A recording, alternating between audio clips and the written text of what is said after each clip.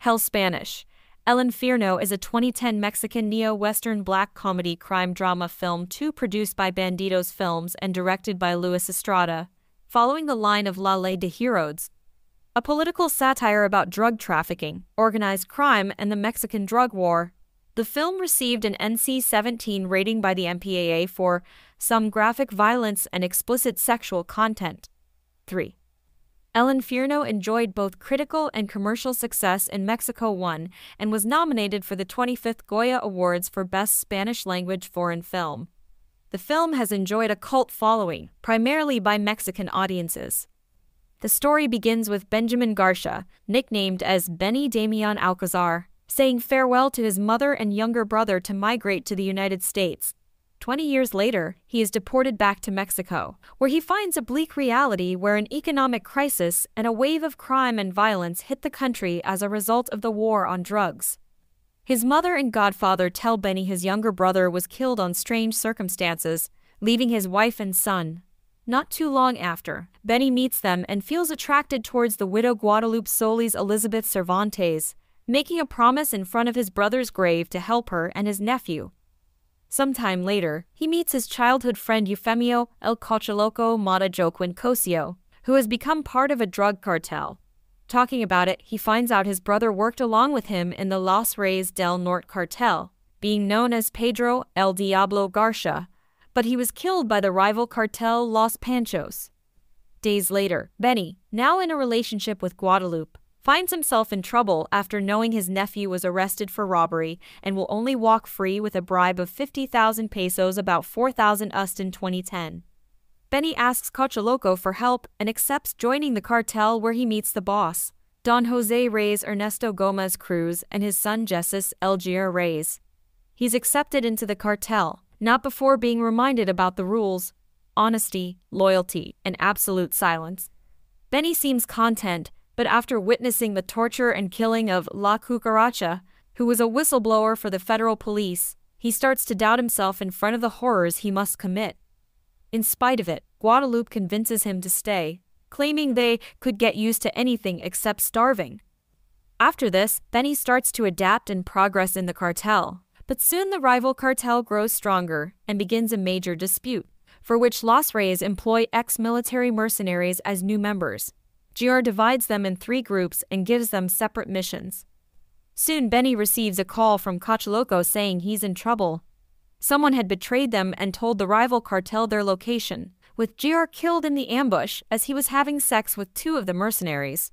Since GR was probably hiding his homosexuality from his father, Cocholoco decided to lie to Don Jose about his death, which causes him to doubt the loyalty of his subordinate. The day of the funeral, Don Jose looks at Cocholoco with distrust and resentment, who he believes is the culprit of his son's death. He then orders another member known as El Sargento to kill Cocholoco's eldest son.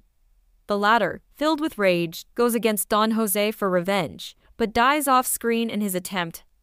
After all this, Don Jose offers the remaining members a large reward to kill his brother Don Francisco Pancho Reyes, his nephews Los Panchos, and whoever gave the location of his son's squad. They slaughter the rival cartel and discover the traitor was a young man from the same town, Benjamin El Diablito Garcia, Benny's nephew, but the other members don't recognize him. Angry and nervous, Benny questions his nephew about his reasons, who in tears confesses he did it because he found out it was Los Reyes who killed his father, showing the gold chain he always wore, the one Benny gifted him when he left for the United States. Benny, with more questions than before, begins to search for the truth, interrogating his partner El Huastico, who reveals the truth at gunpoint. Don Jose personally tortured and killed Pedro by castrating him for having slept with Don Jose's wife. Between laughs and rage, he realizes the other members do know his nephew, and it was a matter of time before they found out about his involvement in the ambush. Then he muzzles Huastico and goes back to take his nephew to safety and get him out of the country. But on the way back, Benny receives a call from Guadalupe warning him Los Reyes already know what's going on and urges him to abandon the town. Benny resorts to the federal police to testify against Don Jose for protection, but all too soon he realizes they're involved with Los Reyes as well. After being tortured, he attempts to save himself from being brought to Don Jose by bribing 2 policemen who let him escape. offering them money and drugs. When they arrive at his brother's grave, Benny shows the policeman the bribe, which was hidden in a small niche on the grave. But as they are distracted, Benny takes out a gun to shoot the agents. However, he misses and one of them shoots back. Benny is left for dead and buried in a shallow grave next to his brothers, knowing Don Jose had ordered them to bring Benny alive for punishment. The morning after, Benny wakes up and gets out of the grave just to find out Guadalupe had been murdered. Badly hurt, he decides to get away to recover. Months later, Don Jose becomes the county governor, where Benny decides to kill off Los Reyes while they celebrate Independence Day, mowing them down with an AK-47, wiping out the cartel. In an extra scene only available in the DVD and Blu-ray editions, Benny is at his brother's and Guadalupe's graves, saying farewell to them and that he's going to Arizona to make a new life with his nephew. Before leaving, an unknown young man goes up to him to ask for a cigarette, and after a few words he reveals he's Don Francisco's grandson, before taking out a gun and shooting down Benny. The final scene shows Diablito in front of the three graves, crossing himself with a smile on his face, and leaving in his van to later arrive in a drug warehouse to kill Don Francisco's grandson. Joaquín Cosio Osuna, born the 6th of October 1962, is a Mexican actor and poet. He has been nominated 4 times for the Mexican Academy of Film Ariel Awards, winning the Ariel Award for Best Supporting Actor for his work as Gabriel in The Thin Yellow Line in 2016. He is best known for roles such as Rubain Mascarita in Matando Cabos 24, General Medrano in Quantum of Solace 2008, El Infierno 2010. He was Angel Guzman Hurtado, the Silver Angel in The Strain 2014-2017, Eufemio El Cachaloco Mata in El Infierno, Ernesto Fonseca Carrillo in Narcos, Mexico 2018-2021, and Major General Mateo Suarez in The Suicide Squad 2021. Cosio began his theatrical career in the early 1980s, when he made his screen debut in 2001. At the age of 38, 2 in the film The Blue Room, and he has since participated in over 40 feature films and television shows to 2016. 2. Cosio played a character named Hector, a multi-episode role in the HBO comedy Eastbound and Down. 3. He played General Medrano, one of the main villains in the James Bond film Quantum of Solace. 2. And acted alongside Benicio del Toro in Oliver Stone's gritty thriller, Savages. Cosio appeared in Robert Duvall's A Night in Old Mexico, and in Disney's 2013 film The Lone Ranger. 2. In 2015, he took on the role of Angel Guzman Hurtado, the Silver Angel, for 17 episodes of the Guillermo del Toro and Chuck Hogan created vampire horror FX television series The Strain 2014-2017. 2. He played Don Nito in Narcos, Mexico in 2018. He played Casimiro Pop Morales in Netflix's Genociide from 2020 to 2021. She has participated in successful Mexican films such as Rojo Amencer, Alcalá de los Milagros, and El Infierno, and telenovelas such as Alborada, Mañana es para siempre, Corazón Salvaje, One and Hasta el Fin del Mundo. Maria Rojo was born on August 15, 1943, in Mexico City. She began her artistic career at 8 years in the program Teatro Fantástico with Enrique Alonso Cacarullo. After acting in several plays as La Mala Samila and Examen de Muertos in 1955, she began her film career at age 13 in the film Besos Prohibidos in 1956. 2. She has an outstanding career as film actress and has also starred in many successful telenovelas and theater productions. 2. Her first starring role was in 1975 with the movie Elapando Ease. From there, she has worked in over 70 productions and has become one of the most important actresses of Mexican cinema. 3. Her most recognized performances were in the films Rojo Amencer, Danzón, La Teria, Alcalá de los Milagros, Salón Mexico, Confidencias, De Noche Vins Esmeralda, Crónica de un Desayuno es 3, and El Infierno. 4.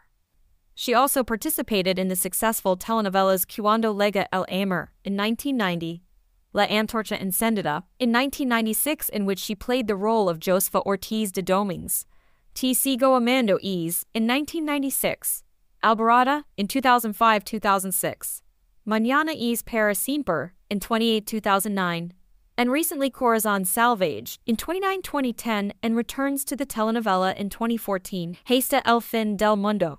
Rojo also participated in Mexican TV series such as Mujeres Asesinas in 2008 Today and Gritos de Muerte y Libertad in 2010, as well as in many theater plays.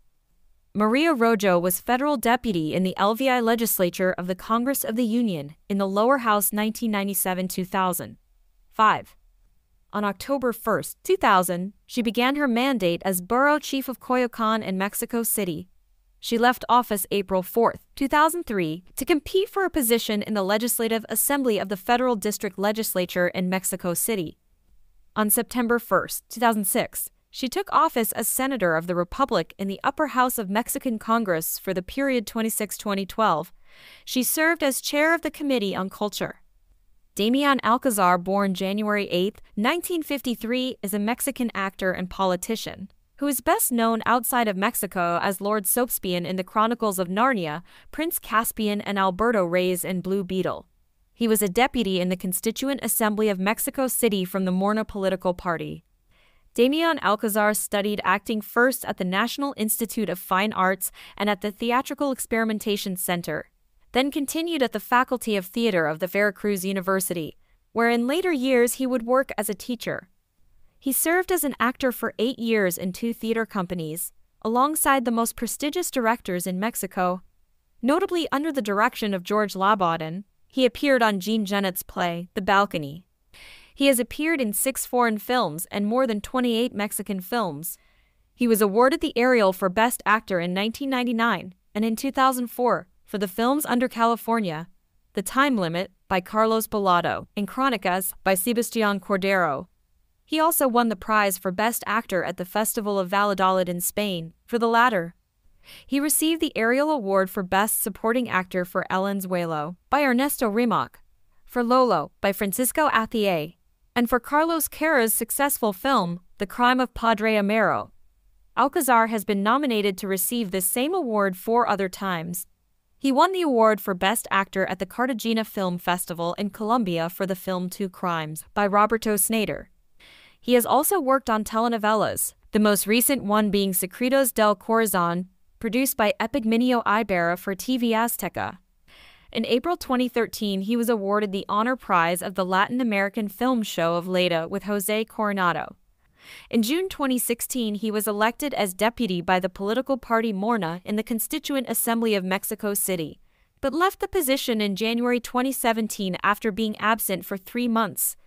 A black comedy taking Mexican cinema audiences on a roller coaster ride through the horrors of the country's drug wars is set to become one of the year's big box office hits, even in areas worst affected by the violence.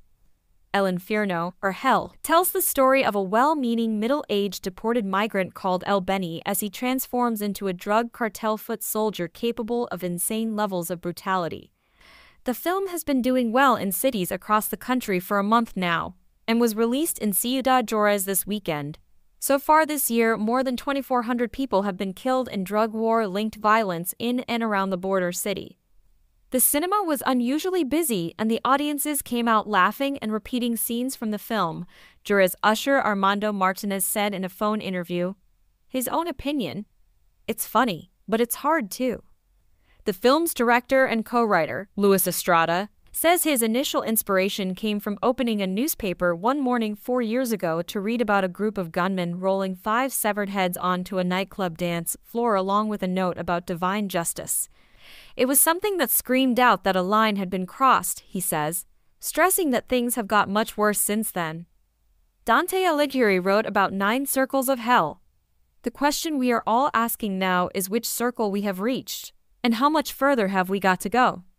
Estrada describes his film as less about drug traffickers than the corruption, impunity, inequality, lack of opportunity, and official hypocrisy he believes underlies the spiraling violence. It is deeply critical of the military offensive President Felipe Calderón launched against the cartels in December 2006. The important thing for me was to show some of the complexity of the phenomenon, he says, including humanizing the killers. This is not a problem about good guys versus bad guys like the government says. In a recent radio interview, Calderón insisted he had not seen the film, but made his displeasure at it obvious nonetheless. "What I ask is that we take more care of Mexico and the country's name and image," he said. and that we avoid this kind of demolition of the national spirit.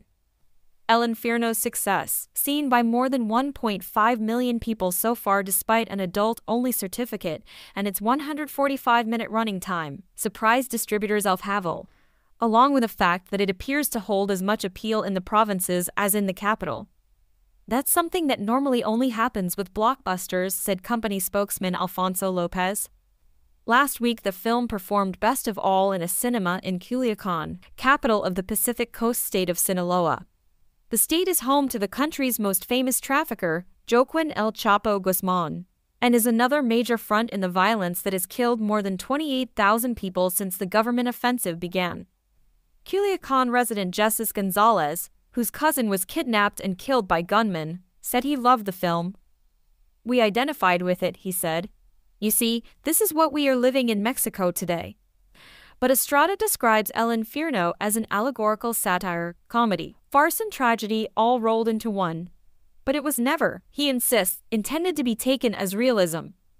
"A lot of people seem to think they are watching a documentary," he says. "That's why I'm particularly keen to find out how it's viewed in the rest of the world where there isn't so much noise from the reality." Estrada says this distribution is looking likely for 2011. Along with a slot at the Sundance Festival next January and a guaranteed place as the Mexican representative at the next Goya Film Awards in Spain.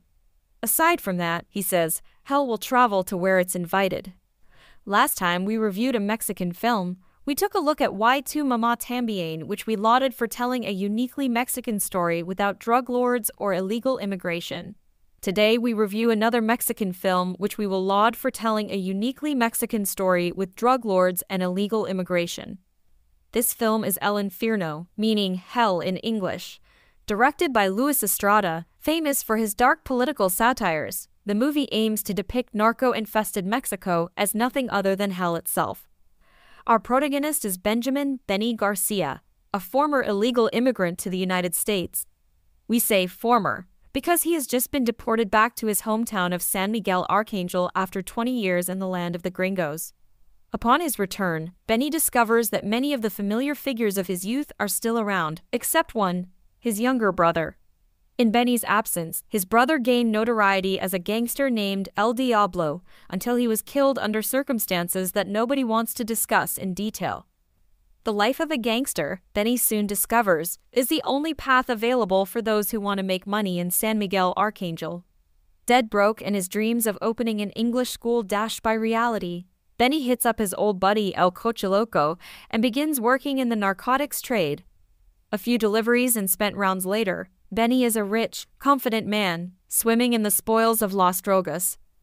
Alas, not everything is bright and happy in narco world. 20 years under American rule of law has made Benny soft, and he quickly becomes reacquainted with Mexico's endemic corruption and violence.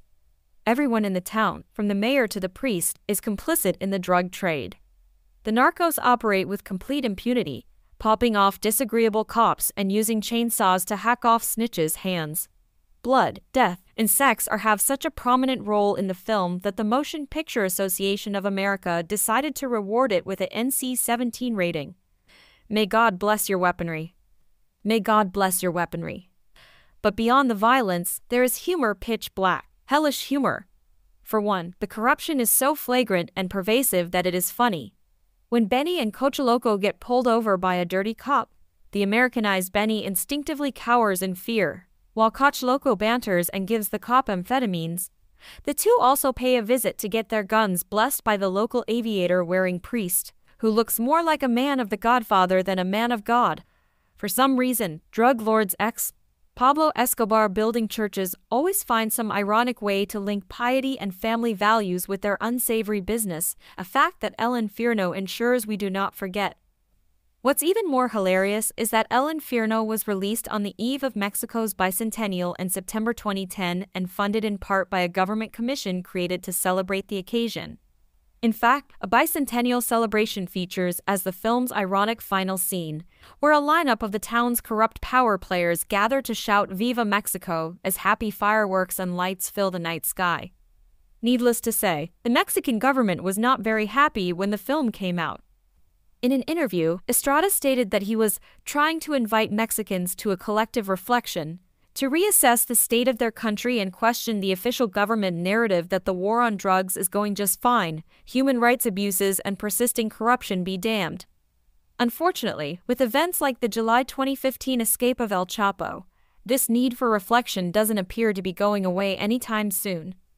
At the very least, El Infierno achieves Estrada's objective.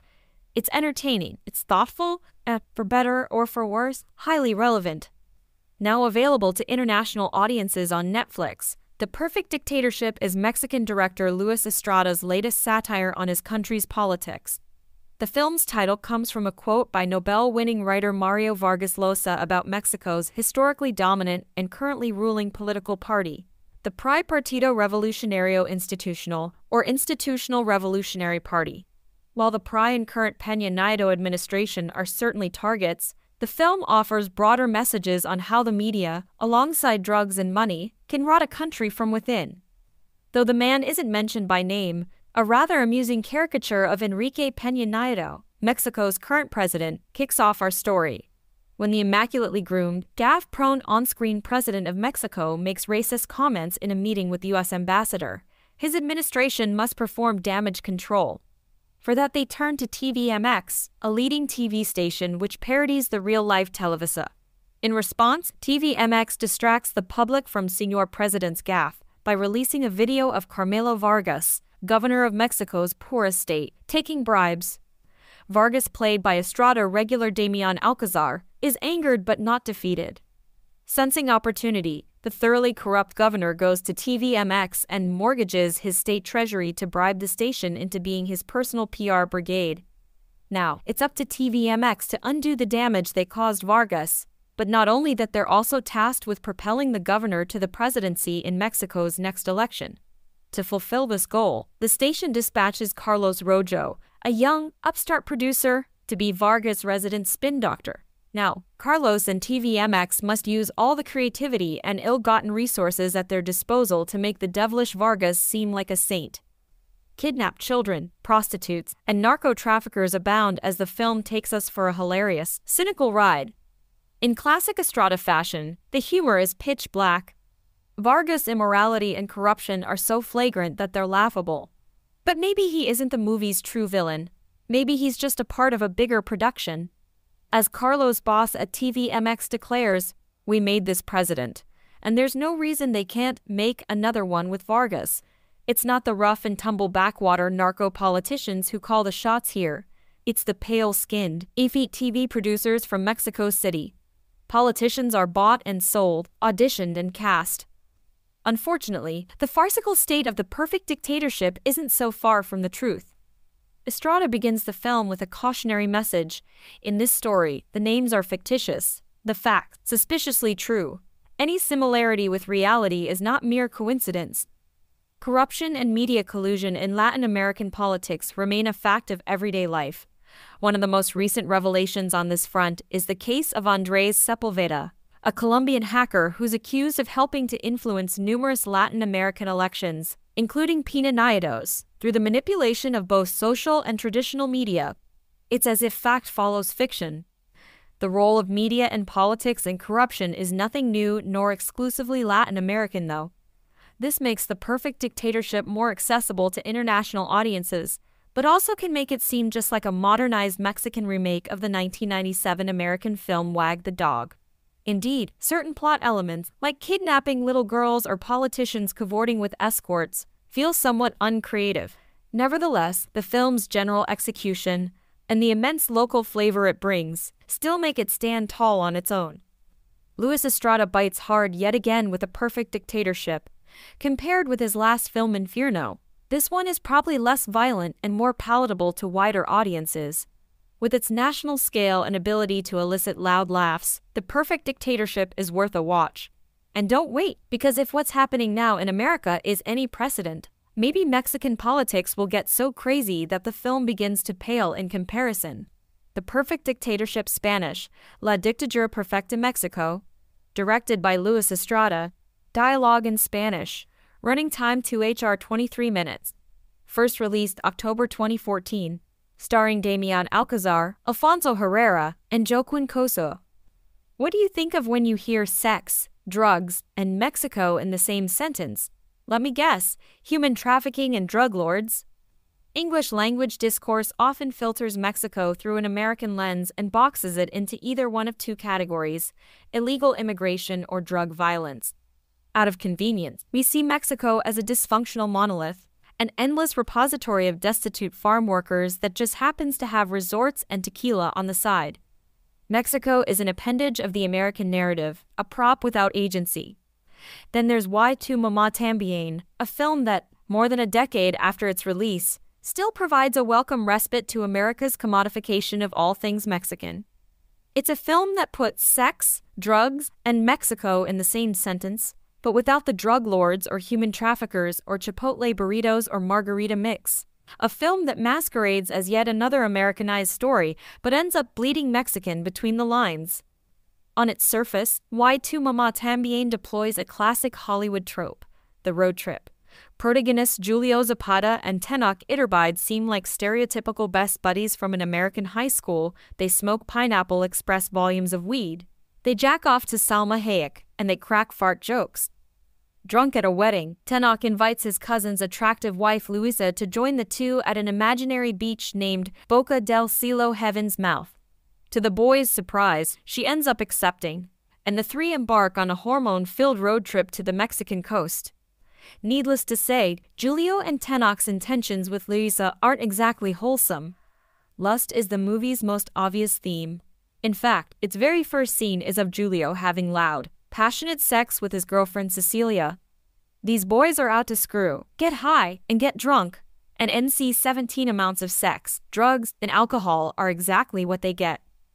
Boorishness aside, director Alfonso Cuarón, one of Mexico's most renowned directors and winner of 2013's Best Director Oscar for Gravity, infuses the narrative with a massive amount of character depth. Y Tu Mamá También is a coming-of-age story rich with meaning, but on this level, it could still be yet another Hollywood movie. Therefore, what makes the film so unique is what Cuarón chooses to write between the lines. At the narrative's margins are clues that, when pieced together, give viewers a fascinating ride on the currents of Mexican history and society. Let's start with the characters' names and backgrounds. Julio comes from a working-class family and shares a surname with Emiliano Zapata, Mexico's most famous leftist revolutionary. Opposite him is Tenoch, whose father is a Harvard-trained economist and high-ranking government official. Tenoch's surname reflects his family's wealth and power. It recalls Agustín de Iturbide, independent Mexico's first ruler.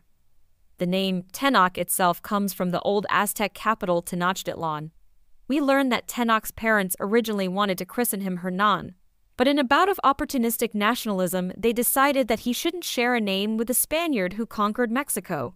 That Spaniard is Hernán Cortés, and it just so happens that Luisa's surname is Cortés, and that she's actually from Madrid. With those surnames as a starting point, history, class, and other socio-economic realities paint the film's backdrop. At strategic junctures, Cuarón cuts all diegetic sound and deploys an omniscient narrator. The narrator is a colorless, nameless entity who floats independent of the story, yet offers biting commentary on what Julio and Tenoch ignore or brush away. His voice is calm, yet his content is jarring. As the boys blame leftist protesters for a Mexico City traffic jam, we the audience learn that, actually, an unfortunate migrant worker was run over. While the boys ignore the Mexican president's presence at the wedding where they meet Luisa, we receive his itinerary. First, deny the government's complicity in a peasant massacre. Next, jet off to Seattle for a conference on globalization. When Luisa picks up a cute stuffed mouse, we hear that the adorable toy commemorates a girl who died trying to cross into Arizona 15 years prior. While the boys live in their fantasy world of lust and vice, the narrator comes in every so often to pop that bubble, injecting spurts of underlying sobriety into a film whose surface narrative leans heavily on intoxication. If the narrator isn't enough, the roadside scenery on Julio, Tenoch, and Luisa's journey to Boca del Cielo bleeds more Mexican ink between the lines. They start their trip in a gas station run by Pemex, Mexico's hugely significant state-owned oil giant. Just last year in 2014, the Mexican government voted to end the company's 75-year petroleum monopoly. Going away from the city Mexico City, the center, and towards the coast, the margins, the imagery changes from bustling traffic to vignettes of life and death, tinged with both indigence and magnificence. One moment our protagonist's Volkswagen whizzes by a funeral procession that sports the Virgin Guadalupe. The next it's ambushed by a wedding party's smiles. Later, it passes checkpoints reminiscent of Iraq or some other third-world country. A stark contrast from the America-esque country club that Tenoch invites Julio to in Mexico City. These margins are well marginal to Julio and Tenoch, yet imbue Y Tu Mamá También with a depth and local color that few road trip movies can match. What we see isn't just another American drive down Route 66. There is something uniquely Mexican in the movie's beauty and horrors, something that goes beyond props and monoliths and categories. It's an acknowledgement that yes, illegal immigration and drug violence are problems, but there's so much more. Near the film's end, our nameless narrator announces a true historically significant event. For the first time in 71 years, the Institutional Revolutionary Party has lost Mexico's presidency. This detail gives no immediate spoilers about Julio, Tenoch, and Luis's road trip. However, it's massively telling on other fronts. The teenage road trip movie is usually a Bildungsroman, a metaphorical setup in which the characters drive away from innocence. On their journey, these characters uncover hints of who they are and what they stand for. At road's end, they look back and see how far they've come. In this sense, Y Tu Mamá También is member of a rare breed, the dual Bildungsroman. Looking forward through the windshield, it's a human journey. But glance back with a rear-view mirror, and you'll see a nation animated, aware, and alive along for the ride. Hell Spanish. El Infierno is a 2010 Mexican neo-Western black comedy crime drama film produced by Bandidos Films and directed by Luis Estrada, following the line of La Ley de Herodes, a political satire about drug trafficking, organized crime, and the Mexican drug war. The film received an NC-17 rating by the MPAA for some graphic violence and explicit sexual content. 3. El Infierno enjoyed both critical and commercial success in Mexico and was nominated for the 25th Goya Awards for Best Spanish-Language Foreign Film. The film has enjoyed a cult following, primarily by Mexican audiences. The story begins with Benjamin Garcia, nicknamed as Benny Damián Alcázar, saying farewell to his mother and younger brother to migrate to the United States. 20 years later, he is deported back to Mexico, where he finds a bleak reality where an economic crisis and a wave of crime and violence hit the country as a result of the war on drugs. His mother and godfather tell Benny his younger brother was killed on strange circumstances, leaving his wife and son. Not too long after, Benny meets them and feels attracted towards the widow Guadalupe Solis Elizabeth Cervantes, making a promise in front of his brother's grave to help her and his nephew. Sometime later, he meets his childhood friend Eufemio El Cocholoco Mata Joaquín Cosio, who has become part of a drug cartel.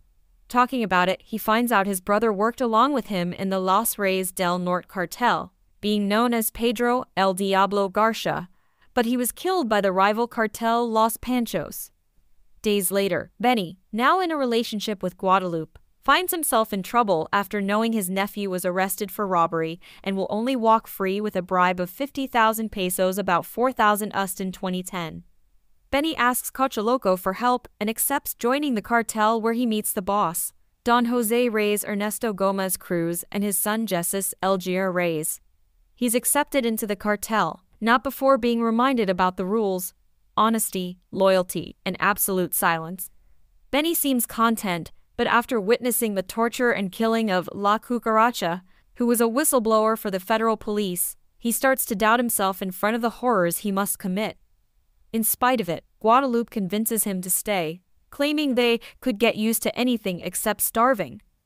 After this, Benny starts to adapt and progress in the cartel, but soon the rival cartel grows stronger and begins a major dispute, for which Los Reyes employ ex-military mercenaries as new members. GR divides them in 3 groups and gives them separate missions. Soon Benny receives a call from Cocholoco saying he's in trouble. Someone had betrayed them and told the rival cartel their location, with GR killed in the ambush as he was having sex with 2 of the mercenaries. Since GR was probably hiding his homosexuality from his father, Cocholoco decided to lie to Don Jose about his death, which causes him to doubt the loyalty of his subordinate. The day of the funeral, Don Jose looks at Cocholoco with distrust and resentment, who he believes is the culprit of his son's death. He then orders another member known as El Sargento to kill Cocholoco's eldest son. The latter, filled with rage, goes against Don Jose for revenge, but dies off-screen in his attempt. After all this, Don Jose offers the remaining members a large reward to kill his brother Don Francisco Pancho Reyes, his nephews Los Panchos, and whoever gave the location of his son's squad. They slaughter the rival cartel and discover the traitor was a young man from the same town, Benjamin El Diablito Garcia, Benny's nephew, but the other members don't recognize him.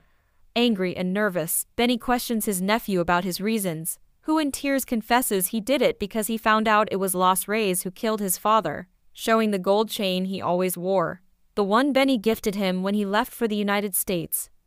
Benny, with more questions than before, begins to search for the truth, interrogating his partner El Huastico, who reveals the truth at gunpoint. Don Jose personally tortured and killed Pedro by castrating him for having slept with Don Jose's wife. Between laughs and rage, he realizes the other members do know his nephew, and it was a matter of time before they found out about his involvement in the ambush. Benny muzzles Huastico and goes back to take his nephew to safety and get him out of the country. But on the way back, Benny receives a call from Guadalupe warning him Los Reyes already know what's going on and urges him to abandon the town. Benny resorts to the federal police to testify against Don Jose for protection.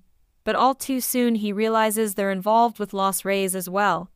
After being tortured, he attempts to save himself from being brought to Don Jose by bribing to policemen who let him escape, offering them money and drugs. When they arrive at his brother's grave, Benny shows the policemen the bribe, which was hidden in a small niche on the grave. But as they are distracted, Benny takes out a gun to shoot the agents. However, he misses and one of them shoots back.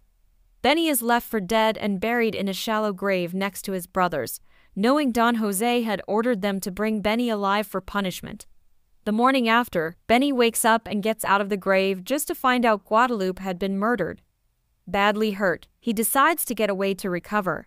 Months later, Don Jose becomes the county governor, where Benny decides to kill off Los Reyes while they celebrate Independence Day, mowing them down with an AK-47, wiping out the cartel.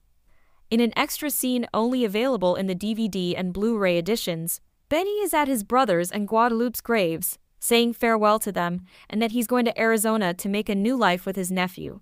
Before leaving, an unknown young man goes up to him to ask for a cigarette, and after a few words he reveals he's Don Francisco's grandson, before taking out a gun and shooting down Benny.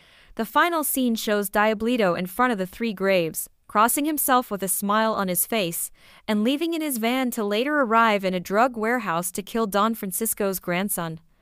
Joaquín Cosio Osuna, born the 6th of October 1962, is a Mexican actor and poet. He has been nominated 4 times for the Mexican Academy of Film Ariel Awards, winning the Ariel Award for Best Supporting Actor for his work as Gabriel in The Thin Yellow Line in 2016. He is best known for roles such as Rubain Mascarita in Matando Cabos 24, General Medrano in Quantum of Solace 2008, El Infierno 2010. He was Angel Guzman Hurtado, the Silver Angel in The Strain 2014-2017, Eufemio El Cocholoco Mata in El Infierno, Ernesto Fonseca Carrillo in Narcos, Mexico 2018-2021, and Major General Mateo Suarez in The Suicide Squad 2021. Cosio began his theatrical career in the early 1980s, when he made his screen debut in 2001. At the age of 38, 2 in the film The Blue Room, and he has since participated in over 40 feature films and television shows to 2016.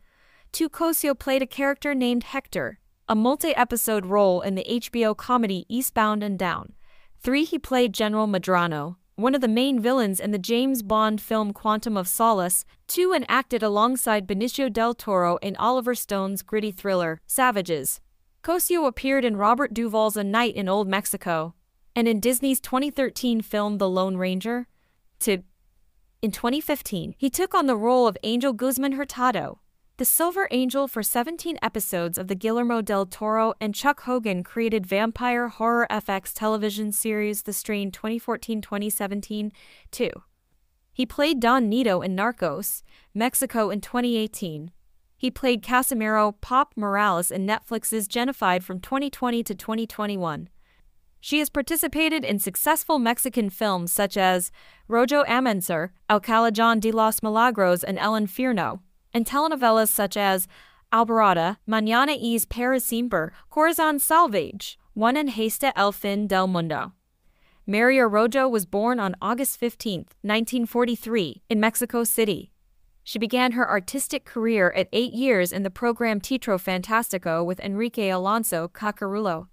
After acting in several plays as La Mala Simila and Examen de Muertos in 1955, she began her film career at age 13 in the film Besos Prohibidos in 1956. 2. She has an outstanding career as film actress and has also starred in many successful telenovelas and theater productions. 2. Her first starring role was in 1975 with the movie Elapando Es. From there, she has worked in over 70 productions and has become one of the most important actresses of Mexican cinema. 3. Her most recognized performances were in the films Rojo Amancer, Danzón, La Tierra, Alcalá de los Milagros, Salón Mexico, Confidencias, De Noche Esmeralda, Crónica de un Desayuno es 3, and El Infierno. 4. She also participated in the successful telenovelas Cuando Llega el Amor in 1990, La Antorcha Encendida in 1996, in which she played the role of Josefa Ortiz de Domínguez, Te Sigo Amando Es in 1996, Alborada in 2005-2006, Mañana es para siempre in 2008-2009, and recently Corazón Salvaje in 2009-2010, and returns to the telenovela in 2014, Hasta el Fin del Mundo. Rojo also participated in Mexican TV series such as Mujeres Asesinas in 2008 Today and Gritos de Muerte y Libertad Es in 2010, as well as in many theater plays. Maria Rojo was federal deputy in the LVI legislature of the Congress of the Union in the lower house 1997-2000. 5. On October 1, 2000, she began her mandate as borough chief of Coyoacán in Mexico City. She left office April 4, 2003, to compete for a position in the Legislative Assembly of the Federal District Legislature in Mexico City. On September 1, 2006, she took office as Senator of the Republic in the Upper House of Mexican Congress for the period 2006-2012. She served as chair of the Committee on Culture.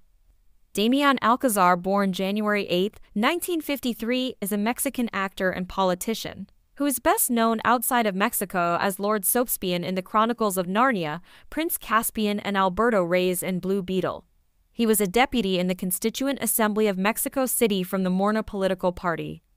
Damián Alcázar studied acting first at the National Institute of Fine Arts and at the Theatrical Experimentation Center, then continued at the Faculty of Theater of the Veracruz University, where in later years he would work as a teacher.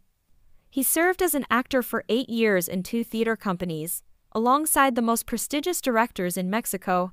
Notably under the direction of George Labaudin, he appeared on Jean Genet's play, The Balcony. He has appeared in 6 foreign films and more than 28 Mexican films. He was awarded the Ariel for Best Actor in 1999, and in 2004, for the films Under California, The Time Limit, by Carlos Balado, and Crónicas, by Sebastián Cordero. He also won the prize for Best Actor at the Festival of Valladolid in Spain, for the latter. He received the Ariel Award for Best Supporting Actor for El Anzuelo, by Ernesto Gómez, for Lolo, by Francisco Athier, and for Carlos Queiroz' successful film, The Crime of Padre Amaro. Alcázar has been nominated to receive this same award 4 other times.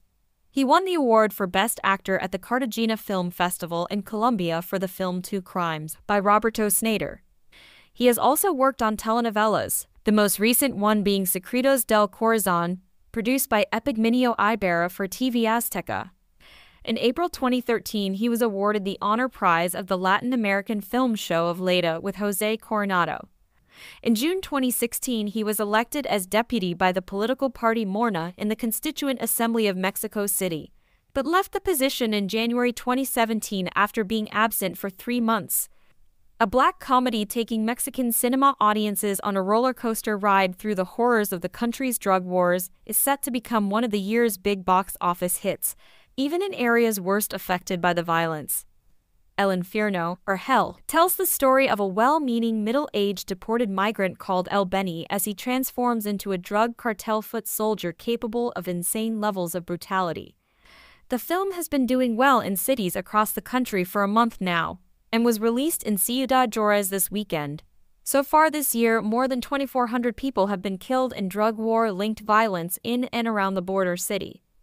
The cinema was unusually busy, and the audiences came out laughing and repeating scenes from the film, Juarez usher Armando Martinez said in a phone interview.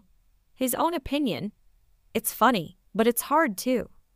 The film's director and co-writer, Luis Estrada, says his initial inspiration came from opening a newspaper one morning 4 years ago to read about a group of gunmen rolling 5 severed heads onto a nightclub dance floor along with a note about divine justice. "It was something that screamed out that a line had been crossed," he says, stressing that things have got much worse since then. Dante Alighieri wrote about 9 circles of hell. The question we are all asking now is which circle we have reached, and how much further have we got to go? Estrada describes his film as less about drug traffickers than the corruption, impunity, inequality, lack of opportunity, and official hypocrisy he believes underlies the spiraling violence. It is deeply critical of the military offensive President Felipe Calderón launched against the cartels in December 2006. "The important thing for me was to show some of the complexity of the phenomenon," he says, including humanizing the killers. "This is not a problem about good guys versus bad guys like the government says." In a recent radio interview, Calderón insisted he had not seen the film, but made his displeasure at it obvious nonetheless. "What I ask is that we take more care of Mexico and the country's name and image," he said, "and that we avoid this kind of demolition of the national spirit." El Infierno's success, seen by more than 1.5 million people so far despite an adult-only certificate and its 145-minute running time, surprised distributors Alfavel, along with the fact that it appears to hold as much appeal in the provinces as in the capital. "That's something that normally only happens with blockbusters," said company spokesman Alfonso Lopez. Last week, the film performed best of all in a cinema in Culiacán, capital of the Pacific Coast state of Sinaloa. The state is home to the country's most famous trafficker, Joaquín El Chapo Guzmán, and is another major front in the violence that has killed more than 28,000 people since the government offensive began. Culiacán resident Jesus Gonzalez, whose cousin was kidnapped and killed by gunmen, said he loved the film. "We identified with it," he said. "You see, this is what we are living in Mexico today." But Estrada describes El Infierno as an allegorical satire, comedy, farce and tragedy all rolled into one. But it was never, he insists, intended to be taken as realism. "A lot of people seem to think they are watching a documentary," he says. "That's why I'm particularly keen to find out how it's viewed in the rest of the world where there isn't so much noise from the reality." Estrada says its distribution is looking likely for 2011, along with a slot at the Sundance Festival next January and a guaranteed place as the Mexican representative at the next Goya Film Awards in Spain. Aside from that, he says, hell will travel to where it's invited. Last time we reviewed a Mexican film, we took a look at Y Tu Mamá También, which we lauded for telling a uniquely Mexican story without drug lords or illegal immigration. Today we review another Mexican film which we will laud for telling a uniquely Mexican story with drug lords and illegal immigration. This film is El Infierno, meaning hell in English. Directed by Luis Estrada, famous for his dark political satires, the movie aims to depict narco-infested Mexico as nothing other than hell itself. Our protagonist is Benjamin "Benny" Garcia, a former illegal immigrant to the United States. We say former, because he has just been deported back to his hometown of San Miguel Arcángel after 20 years in the land of the gringos. Upon his return, Benny discovers that many of the familiar figures of his youth are still around, except one, his younger brother. In Benny's absence, his brother gained notoriety as a gangster named El Diablo until he was killed under circumstances that nobody wants to discuss in detail. The life of a gangster, Benny soon discovers, is the only path available for those who want to make money in San Miguel Arcángel. Dead broke and his dreams of opening an English school dashed by reality, Benny hits up his old buddy El Cochiloco and begins working in the narcotics trade. A few deliveries and spent rounds later, Benny is a rich, confident man, swimming in the spoils of Las Drogas. Alas, not everything is bright and happy in narco world. 20 years under American rule of law has made Benny soft, and he quickly becomes reacquainted with Mexico's endemic corruption and violence. Everyone in the town, from the mayor to the priest, is complicit in the drug trade. The narcos operate with complete impunity, popping off disagreeable cops and using chainsaws to hack off snitches' hands. Blood, death, and sex have such a prominent role in the film that the Motion Picture Association of America decided to reward it with an NC-17 rating. May God bless your weaponry. May God bless your weaponry. But beyond the violence, there is humor pitch black, hellish humor. For one, the corruption is so flagrant and pervasive that it is funny. When Benny and Cocholoco get pulled over by a dirty cop, the Americanized Benny instinctively cowers in fear, while Cocholoco banters and gives the cop amphetamines. The two also pay a visit to get their guns blessed by the local aviator-wearing priest, who looks more like a man of the Godfather than a man of God. For some reason, drug lords Pablo Escobar building churches always find some ironic way to link piety and family values with their unsavory business, a fact that El Infierno ensures we do not forget. What's even more hilarious is that El Infierno was released on the eve of Mexico's bicentennial in September 2010 and funded in part by a government commission created to celebrate the occasion. In fact, a bicentennial celebration features as the film's ironic final scene, where a lineup of the town's corrupt power players gather to shout "Viva Mexico" as happy fireworks and lights fill the night sky. Needless to say, the Mexican government was not very happy when the film came out. In an interview, Estrada stated that he was trying to invite Mexicans to a collective reflection, to reassess the state of their country and question the official government narrative that the war on drugs is going just fine, human rights abuses and persisting corruption be damned. Unfortunately, with events like the July 2015 escape of El Chapo, this need for reflection doesn't appear to be going away anytime soon. At the very least, El Infierno achieves Estrada's objective. It's entertaining, it's thoughtful, and, for better or for worse, highly relevant. Now available to international audiences on Netflix, The Perfect Dictatorship is Mexican director Luis Estrada's latest satire on his country's politics. The film's title comes from a quote by Nobel-winning writer Mario Vargas Llosa about Mexico's historically dominant and currently ruling political party, the PRI Partido Revolucionario Institucional, or Institutional Revolutionary Party. While the PRI and current Peña Nieto administration are certainly targets, the film offers broader messages on how the media, alongside drugs and money, can rot a country from within. Though the man isn't mentioned by name, a rather amusing caricature of Enrique Peña Nieto, Mexico's current president, kicks off our story. When the immaculately groomed, gaffe-prone on-screen president of Mexico makes racist comments in a meeting with the U.S. ambassador, his administration must perform damage control. For that they turn to TVMX, a leading TV station which parodies the real-life Televisa. In response, TVMX distracts the public from Señor President's gaffe by releasing a video of Carmelo Vargas, governor of Mexico's poorest state, taking bribes. Vargas, played by Estrada regular Damián Alcázar, is angered but not defeated. Sensing opportunity, the thoroughly corrupt governor goes to TVMX and mortgages his state treasury to bribe the station into being his personal PR brigade. Now, it's up to TVMX to undo the damage they caused Vargas, but not only that, they're also tasked with propelling the governor to the presidency in Mexico's next election.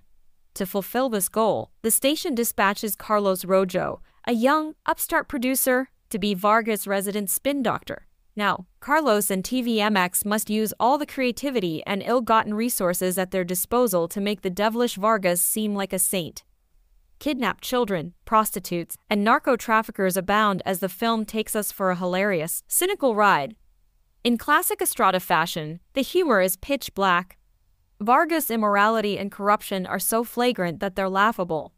But maybe he isn't the movie's true villain. Maybe he's just a part of a bigger production.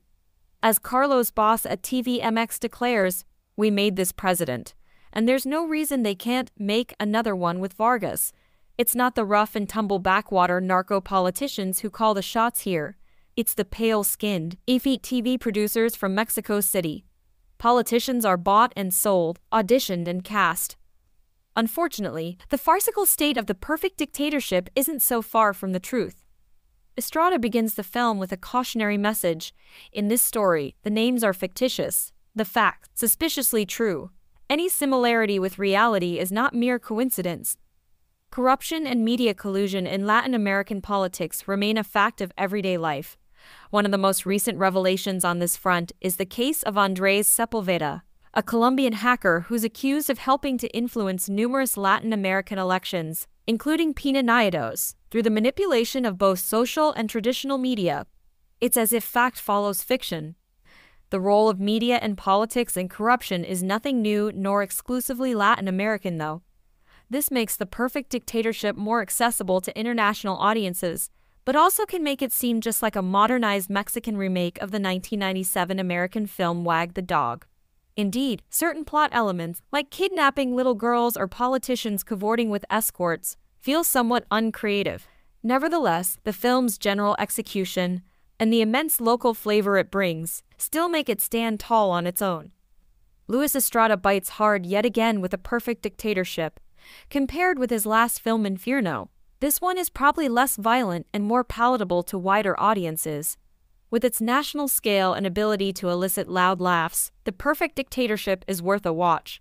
And don't wait, because if what's happening now in America is any precedent, maybe Mexican politics will get so crazy that the film begins to pale in comparison. The Perfect Dictatorship Spanish, La Dictadura Perfecta Mexico, directed by Luis Estrada, dialogue in Spanish, running time 2 23 minutes. First released October 2014. Starring Damián Alcázar, Alfonso Herrera, and Joaquín Cosio. What do you think of when you hear sex, drugs, and Mexico in the same sentence? Let me guess, human trafficking and drug lords? English language discourse often filters Mexico through an American lens and boxes it into either one of two categories: illegal immigration or drug violence.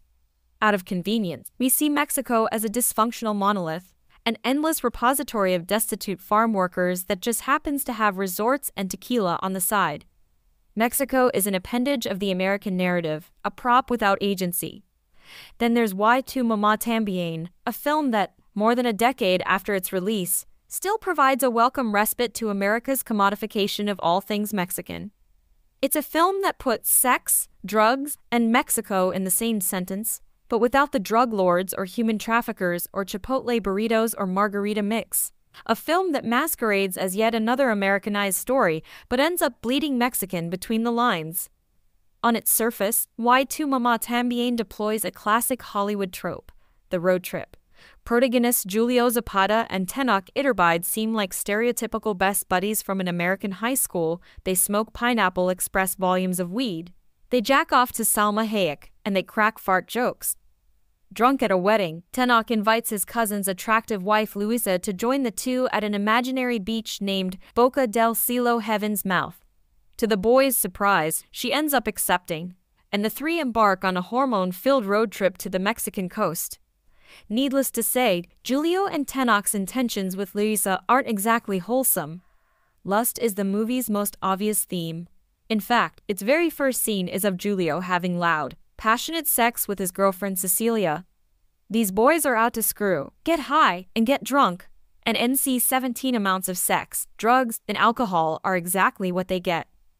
Boorishness aside, director Alfonso Cuarón, one of Mexico's most renowned directors and winner of 2013's Best Director Oscar for Gravity, infuses the narrative with a massive amount of character depth. Y Tu Mamá También is a coming-of-age story rich with meaning, but on this level, it could still be yet another Hollywood movie. Therefore, what makes the film so unique is what Cuarón chooses to write between the lines. At the narrative's margins are clues that, when pieced together, give viewers a fascinating ride on the currents of Mexican history and society. Let's start with the characters' names and backgrounds. Julio comes from a working-class family and shares a surname with Emiliano Zapata, Mexico's most famous leftist revolutionary. Opposite him is Tenoch, whose father is a Harvard-trained economist and high-ranking government official. Tenoch's surname reflects his family's wealth and power.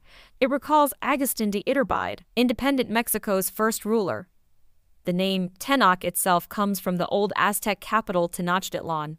we learn that Tenoc's parents originally wanted to christen him Hernan. But in a bout of opportunistic nationalism, they decided that he shouldn't share a name with the Spaniard who conquered Mexico. That Spaniard is Hernan Cortés, and it just so happens that Luis's surname is Cortés, and that she's actually from Madrid. With those surnames as a starting point, history, class, and other socio-economic realities paint the film's backdrop. At strategic junctures, Cuarón cuts all diegetic sound and deploys an omniscient narrator. The narrator is a colorless, nameless entity who floats independent of the story, yet offers biting commentary on what Julio and Tenoch ignore or brush away. His voice is calm, yet his content is jarring. As the boys blame leftist protesters for a Mexico City traffic jam, we the audience learn that, actually, an unfortunate migrant worker was run over. While the boys ignore the Mexican president's presence at the wedding where they meet Luisa, we receive his itinerary. First, deny the government's complicity in a peasant massacre. Next, jet off to Seattle for a conference on globalization. When Luisa picks up a cute stuffed mouse, we hear that the adorable toy commemorates a girl who died trying to cross into Arizona 15 years prior. While the boys live in their fantasy world of lust and vice, the narrator comes in every so often to pop that bubble, injecting spurts of underlying sobriety into a film whose surface narrative leans heavily on intoxication. If the narrator isn't enough, the roadside scenery on Julio, Tenoch, and Luis's journey to Boca del Cielo bleeds more Mexican ink between the lines. They start their trip in a gas station run by Pemex, Mexico's hugely significant state-owned oil giant. Just last year in 2014, the Mexican government voted to end the company's 75-year petroleum monopoly. Going away from the city Mexico City, the center, and towards the coast, the margins, the imagery changes from bustling traffic to vignettes of life and death, tinged with both indigence and magnificence. One moment our protagonist's Volkswagen whizzes by a funeral procession that sports the Virgin Guadalupe. The next it's ambushed by a wedding party's smiles. Later, it passes checkpoints reminiscent of Iraq or some other third-world country. A stark contrast from the America-esque country club that Tenoch invites Julio to in Mexico City. These margins are well marginal to Julio and Tenoch, yet imbue Y Tu Mamá También with a depth and local color that few road trip movies can match. What we see isn't just another American drive down Route 66. There is something uniquely Mexican in the movie's beauty and horrors, something that goes beyond props and monoliths and categories. It's an acknowledgement that yes, illegal immigration and drug violence are problems, but there's so much more. Near the film's end, our nameless narrator announces a true historically significant event. For the first time in 71 years, the Institutional Revolutionary Party has lost Mexico's presidency. This detail gives no immediate spoilers about Julio, Tenoch, and Luis's road trip. However, it's massively telling on other fronts. The teenage road trip movie is usually a Bildungsroman, a metaphorical setup in which the characters drive away from innocence. On their journey, these characters uncover hints of who they are and what they stand for. At road's end, they look back and see how far they've come. In this sense, Y Tu Mamá También is member of a rare breed, the dual Bildungsroman. Looking forward through the windshield, it's a human journey. But glance back with a rear-view mirror, and you'll see a nation animated, aware, and alive along for the ride. Hell Spanish. El Infierno is a 2010 Mexican neo-Western black comedy crime drama film produced by Bandidos Films and directed by Luis Estrada, following the line of La Ley de Herodes, a political satire about drug trafficking, organized crime, and the Mexican drug war. The film received an NC-17 rating by the MPAA for some graphic violence and explicit sexual content. 3. El Infierno enjoyed both critical and commercial success in Mexico and was nominated for the 25th Goya Awards for Best Spanish-Language Foreign Film. The film has enjoyed a cult following, primarily by Mexican audiences. The story begins with Benjamin Garcia, nicknamed as Benny Damián Alcázar, saying farewell to his mother and younger brother to migrate to the United States. 20 years later, he is deported back to Mexico, where he finds a bleak reality where an economic crisis and a wave of crime and violence hit the country as a result of the war on drugs. His mother and godfather tell Benny his younger brother was killed on strange circumstances, leaving his wife and son. Not too long after, Benny meets them and feels attracted towards the widow Guadalupe Solis Elizabeth Cervantes, making a promise in front of his brother's grave to help her and his nephew. Sometime later, he meets his childhood friend Eufemio El Cocholoco Mata Joaquín Cosio, who has become part of a drug cartel. Talking about it, he finds out his brother worked along with him in the Los Reyes del Norte cartel, being known as Pedro El Diablo Garcia, but he was killed by the rival cartel Los Panchos. Days later, Benny, now in a relationship with Guadalupe, finds himself in trouble after knowing his nephew was arrested for robbery and will only walk free with a bribe of 50,000 pesos, about 4,000 USD in 2010. Benny asks Cocholoco for help and accepts joining the cartel, where he meets the boss, Don Jose Reyes Ernesto Gómez Cruz, and his son Jesus Elgier Reyes. He's accepted into the cartel, not before being reminded about the rules: honesty, loyalty, and absolute silence. Benny seems content, but after witnessing the torture and killing of La Cucaracha, who was a whistleblower for the federal police, he starts to doubt himself in front of the horrors he must commit.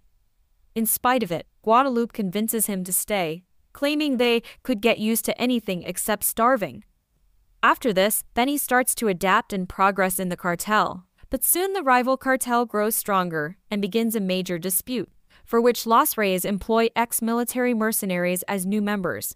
GR divides them in 3 groups and gives them separate missions. Soon Benny receives a call from Cocholoco saying he's in trouble.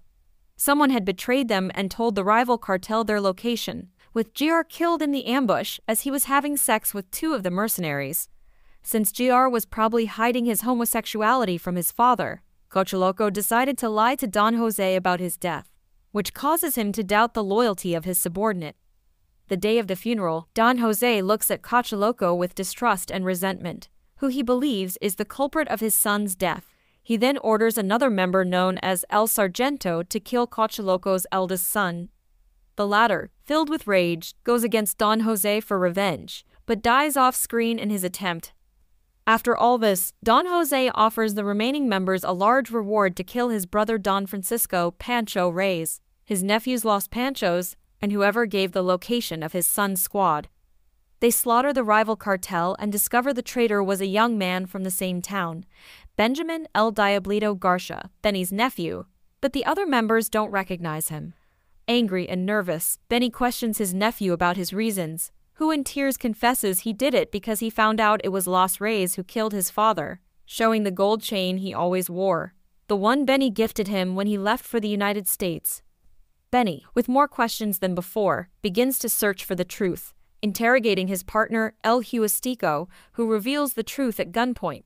Don Jose personally tortured and killed Pedro by castrating him for having slept with Don Jose's wife. Between laughs and rage, he realizes the other members do know his nephew, and it was a matter of time before they found out about his involvement in the ambush. Then he muzzles Huastico and goes back to take his nephew to safety and get him out of the country. But on the way back, Benny receives a call from Guadalupe warning him Los Reyes already know what's going on and urges him to abandon the town. Benny resorts to the federal police to testify against Don Jose for protection, but all too soon he realizes they're involved with Los Reyes as well. After being tortured, he attempts to save himself from being brought to Don Jose by bribing 2 policemen who let him escape, offering them money and drugs. When they arrive at his brother's grave, Benny shows the policemen the bribe, which was hidden in a small niche on the grave. But as they are distracted, Benny takes out a gun to shoot the agents. However, he misses and one of them shoots back. Benny is left for dead and buried in a shallow grave next to his brothers, knowing Don Jose had ordered them to bring Benny alive for punishment. The morning after, Benny wakes up and gets out of the grave just to find out Guadalupe had been murdered. Badly hurt, he decides to get away to recover. Months later, Don Jose becomes the county governor, where Benny decides to kill off Los Reyes while they celebrate Independence Day, mowing them down with an AK-47, wiping out the cartel. In an extra scene only available in the DVD and Blu-ray editions, Benny is at his brother's and Guadalupe's graves, saying farewell to them and that he's going to Arizona to make a new life with his nephew. Before leaving, an unknown young man goes up to him to ask for a cigarette, and after a few words he reveals he's Don Francisco's grandson, before taking out a gun and shooting down Benny. The final scene shows Diablito in front of the 3 graves, crossing himself with a smile on his face, and leaving in his van to later arrive in a drug warehouse to kill Don Francisco's grandson. Joaquín Cosio Osuna, born the 6th of October 1962, is a Mexican actor and poet. He has been nominated 4 times for the Mexican Academy of Film Ariel Awards, winning the Ariel Award for Best Supporting Actor for his work as Gabriel in The Thin Yellow Line in 2016. He is best known for roles such as Rubain Mascarita in Matando Cabos 24, General Medrano in Quantum of Solace 2008, El Infierno 2010. He was Angel Guzman Hurtado, the Silver Angel in The Strain 2014-2017, Eufemio El Cachaloco Mata in El Infierno, Ernesto Fonseca Carrillo in Narcos, Mexico 2018-2021, and Major General Mateo Suarez in The Suicide Squad 2021. Cosio began his theatrical career in the early 1980s, when he made his screen debut in 2001. At the age of 38, 2 in the film The Blue Room, and he has since participated in over 40 feature films and television shows to 2016. 2. Cosio played a character named Hector, a multi-episode role in the HBO comedy Eastbound and Down. 3. He played General Medrano, one of the main villains in the James Bond film Quantum of Solace. 2. And acted alongside Benicio del Toro in Oliver Stone's gritty thriller, Savages. Cosio appeared in Robert Duvall's A Night in Old Mexico, and in Disney's 2013 film The Lone Ranger. 2. In 2015, he took on the role of Angel Guzman Hurtado, the Silver Angel, for 17 episodes of the Guillermo del Toro and Chuck Hogan-created vampire horror FX television series The Strain 2014-2017. 2. He played Don Nito in Narcos, Mexico in 2018. He played Casimiro Pop Morales in Netflix's Genociide from 2020 to 2021. She has participated in successful Mexican films such as Rojo Amanecer, El Callejon de los Milagros, and El Infierno, and telenovelas such as Alborada, Mañana es para siempre, Corazón Salvaje, One en Hasta el Fin del Mundo. Maria Rojo was born on August 15, 1943, in Mexico City. She began her artistic career at 8 years in the program Teatro Fantástico with Enrique Alonso Cacarulo. After acting in several plays as La Mala Simila and Examen de Muertos in 1955, she began her film career at age 13 in the film Besos Prohibidos in 1956. 2. She has an outstanding career as film actress and has also starred in many successful telenovelas and theater productions. 2. Her first starring role was in 1975 with the movie Elapando Ease. From there, she has worked in over 70 productions and has become one of the most important actresses of Mexican cinema. 3. Her most recognized performances were in the films Rojo Amanecer, Danzón, La Teria, El Callejon de los Milagros, Salón Mexico, Confidencias, de Nochevenes Esmeralda, Crónica de un Desayuno es 3, and El Infierno. 4. She also participated in the successful telenovelas Cuando Llega el Amor in 1990, La Antorcha Encendida in 1996, in which she played the role of Josefa Ortiz de Domínguez, Te Sigo Amando es in 1996, Alborada in 2005-2006, Mañana es para siempre in 2008-2009, and recently Corazón Salvaje in 2009-2010, and returns to the telenovela in 2014, Hasta el Fin del Mundo. Rojo also participated in Mexican TV series such as Mujeres Asesinas in 2008 Today and Gritos de Muerte y Libertad es in 2010, as well as in many theater plays. Maria Rojo was federal deputy in the LVI legislature of the Congress of the Union in the lower house 1997-2000. 5. On October 1, 2000, she began her mandate as borough chief of Coyoacán in Mexico City. She left office April 4, 2003, to compete for a position in the Legislative Assembly of the Federal District Legislature in Mexico City. On September 1, 2006, she took office as Senator of the Republic in the Upper House of Mexican Congress for the period 2006-2012. She served as chair of the Committee on Culture. Damián Alcázar, born January 8, 1953, is a Mexican actor and politician, who is best known outside of Mexico as Lord Soapspian in the Chronicles of Narnia, Prince Caspian, and Alberto Reyes in Blue Beetle. He was a deputy in the Constituent Assembly of Mexico City from the Morna political party. Damián Alcázar studied acting first at the National Institute of Fine Arts and at the Theatrical Experimentation Center, then continued at the Faculty of Theater of the Veracruz University, where in later years he would work as a teacher. He served as an actor for 8 years in 2 theater companies, alongside the most prestigious directors in Mexico. Notably under the direction of George Labaudin, he appeared on Jean Genet's play, The Balcony. He has appeared in 6 foreign films and more than 28 Mexican films. He was awarded the Ariel for Best Actor in 1999 and in 2004 for the films Under California, The Time Limit by Carlos Balado, and Crónicas by Sebastián Cordero. He also won the prize for Best Actor at the Festival of Valladolid in Spain, for the latter. He received the Ariel Award for Best Supporting Actor for El Anzuelo by Ernesto Gómez, for Lolo by Francisco Athier, and for Carlos Queira's successful film, The Crime of Padre Amaro. Alcázar has been nominated to receive this same award 4 other times. He won the award for Best Actor at the Cartagena Film Festival in Colombia for the film Two Crimes by Roberto Snader. He has also worked on telenovelas, the most recent one being Secretos del Corazón, produced by Epigmenio Ibarra for TV Azteca. In April 2013, he was awarded the honor prize of the Latin American Film Show of Lleida with José Coronado. In June 2016, he was elected as deputy by the political party Morna in the Constituent Assembly of Mexico City, but left the position in January 2017 after being absent for 3 months. A black comedy taking Mexican cinema audiences on a roller coaster ride through the horrors of the country's drug wars is set to become one of the year's big box office hits, even in areas worst affected by the violence. El Infierno, or Hell, tells the story of a well-meaning middle-aged deported migrant called El Beni as he transforms into a drug cartel foot soldier capable of insane levels of brutality.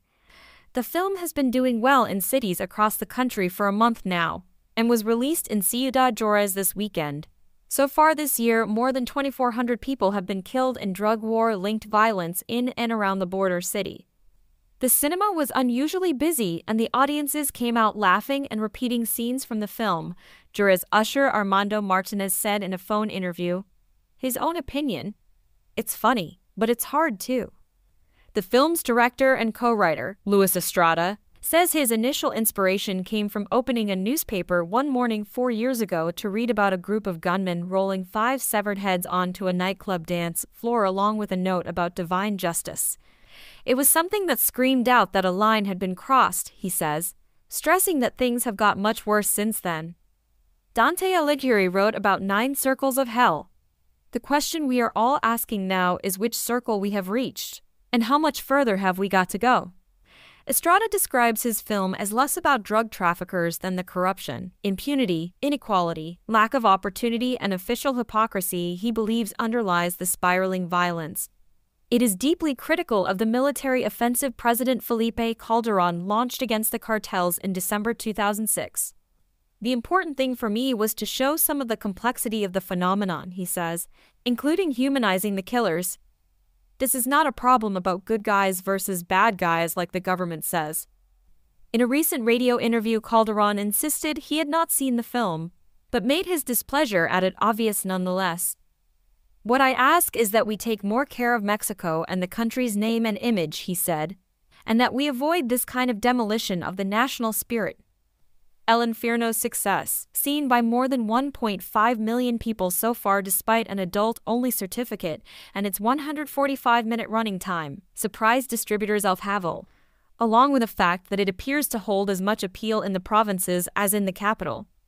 "That's something that normally only happens with blockbusters," said company spokesman Alfonso Lopez. Last week, the film performed best of all in a cinema in Culiacán, capital of the Pacific Coast state of Sinaloa. The state is home to the country's most famous trafficker, Joaquín El Chapo Guzmán, and is another major front in the violence that has killed more than 28,000 people since the government offensive began. Culiacán resident Jesus Gonzalez, whose cousin was kidnapped and killed by gunmen, said he loved the film. "We identified with it," he said. "You see, this is what we are living in Mexico today." But Estrada describes El Infierno as an allegorical satire, comedy, farce and tragedy all rolled into one. but it was never, he insists, intended to be taken as realism.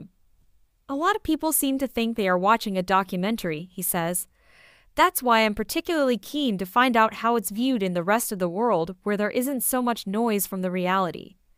Estrada says this distribution is looking likely for 2011, along with a slot at the Sundance Festival next January and a guaranteed place as the Mexican representative at the next Goya Film Awards in Spain.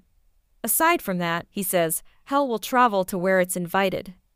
Last time we reviewed a Mexican film, we took a look at Y Tu Mamá También, which we lauded for telling a uniquely Mexican story without drug lords or illegal immigration.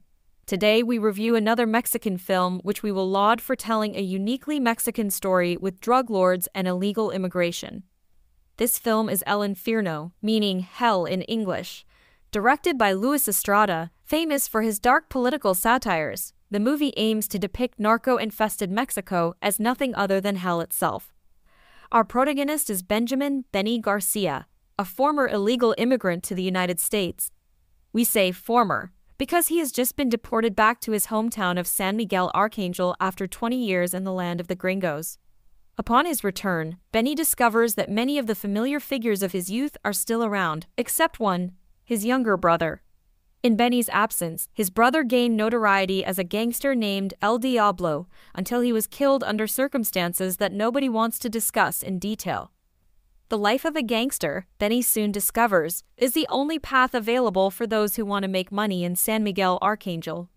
Dead broke and his dreams of opening an English school dashed by reality, Benny hits up his old buddy El Cochiloco and begins working in the narcotics trade. A few deliveries and spent rounds later, Benny is a rich, confident man, swimming in the spoils of Las Drogas. Alas, not everything is bright and happy in narco world. 20 years under American rule of law has made Benny soft, and he quickly becomes reacquainted with Mexico's endemic corruption and violence. Everyone in the town, from the mayor to the priest, is complicit in the drug trade. The narcos operate with complete impunity, popping off disagreeable cops and using chainsaws to hack off snitches' hands. Blood, death, and sex have such a prominent role in the film that the Motion Picture Association of America decided to reward it with an NC-17 rating. May God bless your weaponry. May God bless your weaponry.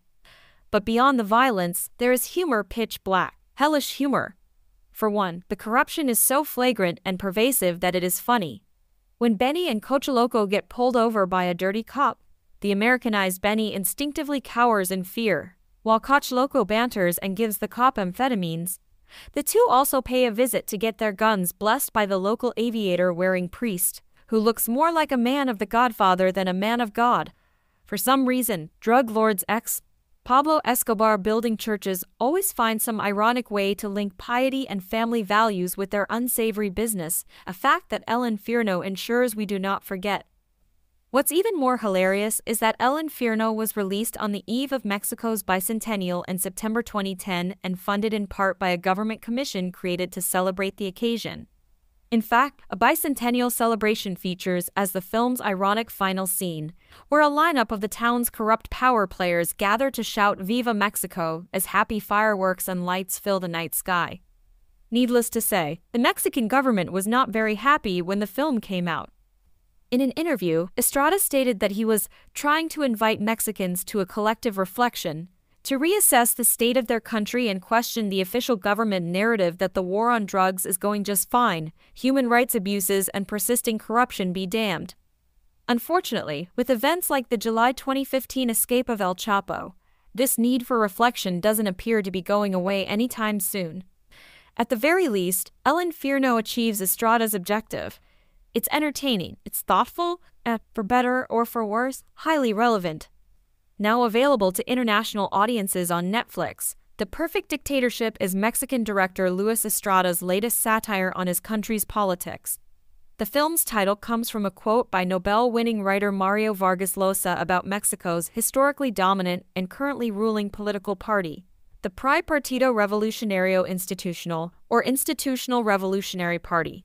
While the PRI and current Peña Nieto administration are certainly targets, the film offers broader messages on how the media, alongside drugs and money, can rot a country from within. Though the man isn't mentioned by name, A rather amusing caricature of Enrique Peña Nieto, Mexico's current president, kicks off our story. When the immaculately groomed, gaffe-prone on-screen president of Mexico makes racist comments in a meeting with the U.S. ambassador, his administration must perform damage control. For that they turn to TVMX, a leading TV station which parodies the real-life Televisa. In response, TVMX distracts the public from Señor President's gaffe by releasing a video of Carmelo Vargas, governor of Mexico's poorest state, taking bribes. Vargas, played by Estrada regular Damián Alcázar, is angered but not defeated. Sensing opportunity, the thoroughly corrupt governor goes to TVMX and mortgages his state treasury to bribe the station into being his personal PR brigade. Now, it's up to TVMX to undo the damage they caused Vargas, but not only that, they're also tasked with propelling the governor to the presidency in Mexico's next election. To fulfill this goal, the station dispatches Carlos Rojo, a young, upstart producer, to be Vargas' resident spin doctor. Now, Carlos and TVMX must use all the creativity and ill-gotten resources at their disposal to make the devilish Vargas seem like a saint. Kidnapped children, prostitutes, and narco-traffickers abound as the film takes us for a hilarious, cynical ride. In classic Estrada fashion, the humor is pitch black. Vargas' immorality and corruption are so flagrant that they're laughable. But maybe he isn't the movie's true villain. Maybe he's just a part of a bigger production. As Carlos' boss at TVMX declares, "We made this president, and there's no reason they can't make another one with Vargas. It's not the rough and tumble backwater narco-politicians who call the shots here. It's the pale-skinned, effete TV producers from Mexico City. Politicians are bought and sold, auditioned and cast." Unfortunately, the farcical state of the perfect dictatorship isn't so far from the truth. Estrada begins the film with a cautionary message. In this story, the names are fictitious, the facts suspiciously true. Any similarity with reality is not mere coincidence. Corruption and media collusion in Latin American politics remain a fact of everyday life. One of the most recent revelations on this front is the case of Andrés Sepulveda, a Colombian hacker who's accused of helping to influence numerous Latin American elections, including Peña Nieto's, through the manipulation of both social and traditional media. It's as if fact follows fiction. The role of media and politics in corruption is nothing new nor exclusively Latin American, though. This makes the perfect dictatorship more accessible to international audiences, but also can make it seem just like a modernized Mexican remake of the 1997 American film Wag the Dog. Indeed, certain plot elements, like kidnapping little girls or politicians cavorting with escorts, feel somewhat uncreative. Nevertheless, the film's general execution and the immense local flavor it brings still make it stand tall on its own. Luis Estrada bites hard yet again with a perfect dictatorship. Compared with his last film Infierno, this one is probably less violent and more palatable to wider audiences. With its national scale and ability to elicit loud laughs, The Perfect Dictatorship is worth a watch. And don't wait, because if what's happening now in America is any precedent, maybe Mexican politics will get so crazy that the film begins to pale in comparison. The Perfect Dictatorship Spanish, La Dictadura Perfecta Mexico, directed by Luis Estrada, dialogue in Spanish, running time 2 23 minutes. First released October 2014. Starring Damián Alcázar, Alfonso Herrera, and Joaquín Cosio.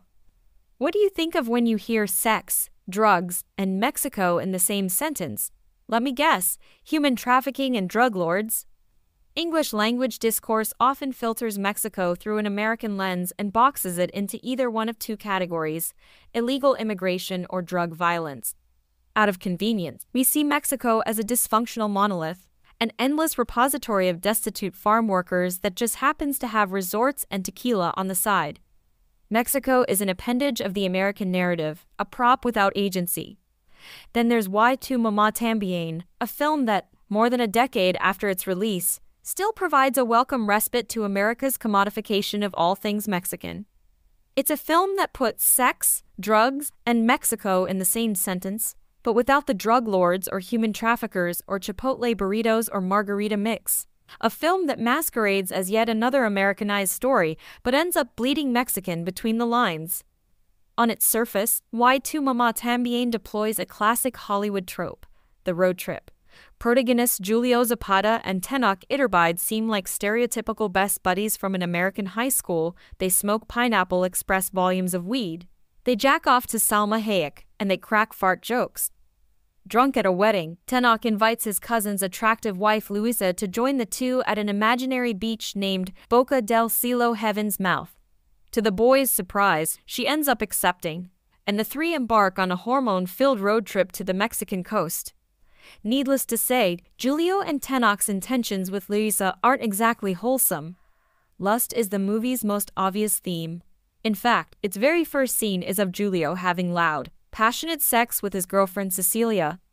These boys are out to screw, get high, and get drunk, and NC-17 amounts of sex, drugs, and alcohol are exactly what they get.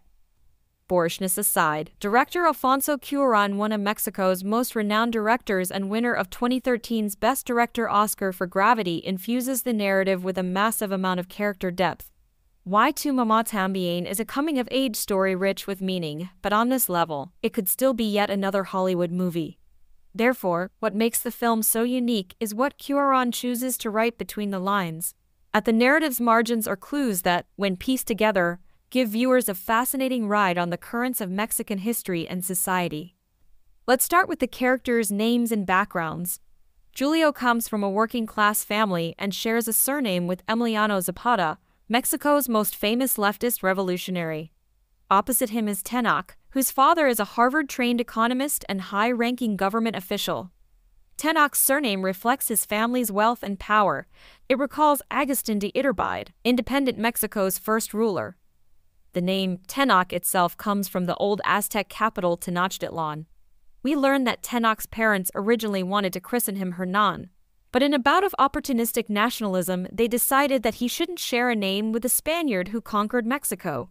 That Spaniard is Hernán Cortés, and it just so happens that Luis's surname is Cortés, and that she's actually from Madrid. With those surnames as a starting point, history, class, and other socio-economic realities paint the film's backdrop. At strategic junctures, Cuarón cuts all diegetic sound and deploys an omniscient narrator. The narrator is a colorless, nameless entity who floats independent of the story, yet offers biting commentary on what Julio and Tenoch ignore or brush away. His voice is calm, yet his content is jarring. As the boys blame leftist protesters for a Mexico City traffic jam, we the audience learn that, actually, an unfortunate migrant worker was run over. While the boys ignore the Mexican president's presence at the wedding where they meet Luisa, we receive his itinerary. First, deny the government's complicity in a peasant massacre. Next, jet off to Seattle for a conference on globalization. When Luisa picks up a cute stuffed mouse, we hear that the adorable toy commemorates a girl who died trying to cross into Arizona 15 years prior. While the boys live in their fantasy world of lust and vice, the narrator comes in every so often to pop that bubble, injecting spurts of underlying sobriety into a film whose surface narrative leans heavily on intoxication. If the narrator isn't enough, the roadside scenery on Julio, Tenoch, and Luisa's journey to Boca del Cielo bleeds more Mexican ink between the lines. They start their trip in a gas station run by Pemex, Mexico's hugely significant state-owned oil giant. Just last year in 2014, the Mexican government voted to end the company's 75-year petroleum monopoly. Going away from the city Mexico City, the center, and towards the coast, the margins, the imagery changes from bustling traffic to vignettes of life and death, tinged with both indigence and magnificence. One moment our protagonist's Volkswagen whizzes by a funeral procession that sports the Virgin Guadalupe. The next it's ambushed by a wedding party's smiles. Later, it passes checkpoints reminiscent of Iraq or some other third-world country. A stark contrast from the America-esque country club that Tenoch invites Julio to in Mexico City. These margins are well marginal to Julio and Tenoch, yet imbue Y Tu Mamá También with a depth and local color that few road trip movies can match. What we see isn't just another American drive down Route 66. There is something uniquely Mexican in the movie's beauty and horrors, something that goes beyond props and monoliths and categories. It's an acknowledgement that yes, illegal immigration and drug violence are problems, but there's so much more. Near the film's end, our nameless narrator announces a true historically significant event. For the first time in 71 years, the Institutional Revolutionary Party has lost Mexico's presidency. This detail gives no immediate spoilers about Julio, Tenoch, and Louis's road trip. However, it's massively telling on other fronts. The teenage road trip movie is usually a Bildungsroman, a metaphorical setup in which the characters drive away from innocence. On their journey, these characters uncover hints of who they are and what they stand for. At road's end, they look back and see how far they've come. In this sense, Y2 Mama Tambien is member of a rare breed, the dual Bildungsroman. Looking forward through the windshield, it's a human journey. But glance back with a rear-view mirror, and you'll see a nation animated, aware, and alive along for the ride. Hell Spanish. El Infierno is a 2010 Mexican neo-Western black comedy crime drama film produced by Bandidos Films and directed by Luis Estrada, following the line of La Ley de Herodes, a political satire about drug trafficking, organized crime, and the Mexican drug war. The film received an NC-17 rating by the MPAA for some graphic violence and explicit sexual content. 3. El Infierno enjoyed both critical and commercial success in Mexico and was nominated for the 25th Goya Awards for Best Spanish-Language Foreign Film. The film has enjoyed a cult following, primarily by Mexican audiences.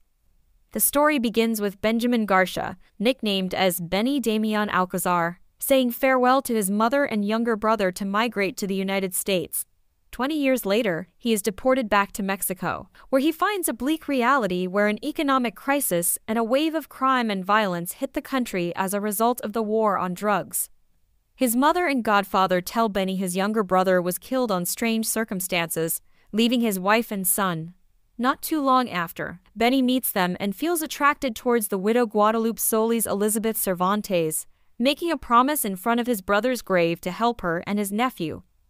Sometime later, he meets his childhood friend Eufemio El Cocholoco Mata Joaquín Cosio, who has become part of a drug cartel.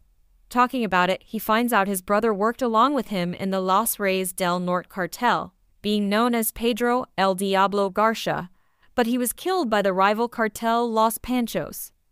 Days later, Benny, now in a relationship with Guadalupe, finds himself in trouble after knowing his nephew was arrested for robbery and will only walk free with a bribe of 50,000 pesos, about 4,000 USD in 2010.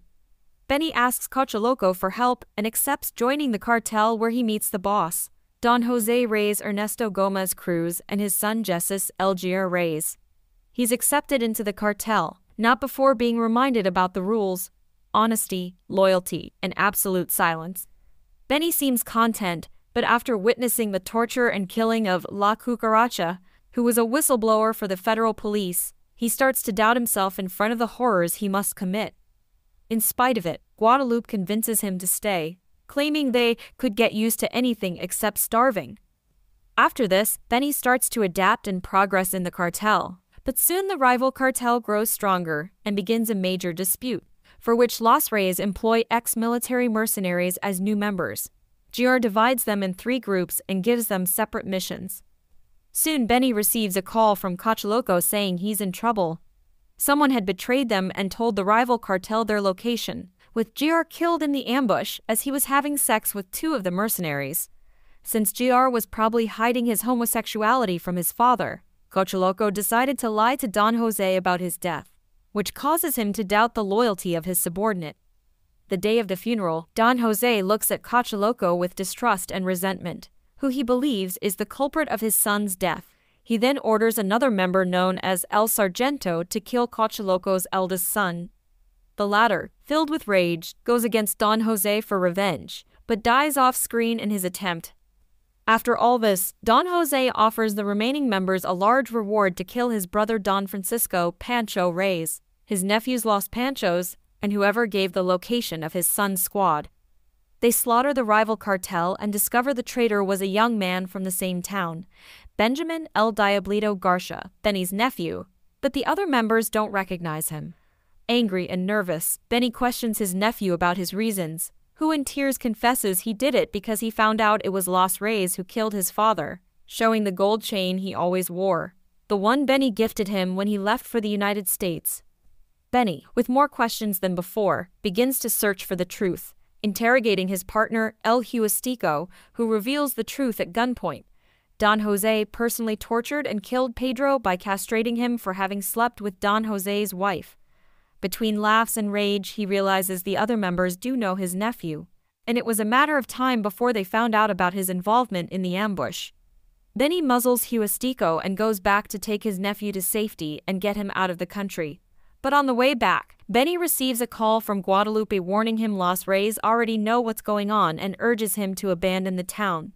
Benny resorts to the federal police to testify against Don Jose for protection, but all too soon he realizes they're involved with Los Reyes as well. After being tortured, he attempts to save himself from being brought to Don Jose by bribing two policemen who let him escape, offering them money and drugs. When they arrive at his brother's grave, Benny shows the policemen the bribe, which was hidden in a small niche on the grave. But as they are distracted, Benny takes out a gun to shoot the agents. However, he misses and one of them shoots back. Benny is left for dead and buried in a shallow grave next to his brothers, knowing Don Jose had ordered them to bring Benny alive for punishment. The morning after, Benny wakes up and gets out of the grave just to find out Guadalupe had been murdered. Badly hurt, he decides to get away to recover.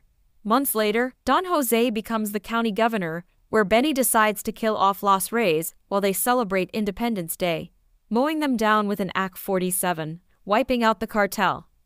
In an extra scene only available in the DVD and Blu-ray editions, Benny is at his brother's and Guadalupe's graves, saying farewell to them and that he's going to Arizona to make a new life with his nephew.